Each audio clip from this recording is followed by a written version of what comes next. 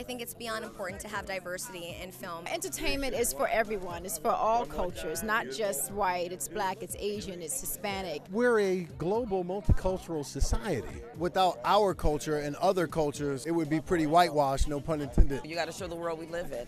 There's more than 5 black people in the world, so there should be more than 5 black people on TV. There's no one group that has the final say on any artistic expression. We can't have a singular culture that we think will represent the whole of society. When you watch things that aren't realistic, it just reminds you that people can be sometimes closed-minded. It's really important for all cultures to see themselves on TV. I don't understand why anybody, any organization, any business wouldn't embrace multiculturalism. Not to toot our own horn, but Grey's Anatomy and Shonda's shows have been a reflection of that. It's a melting pot, and entertainment should reflect that more.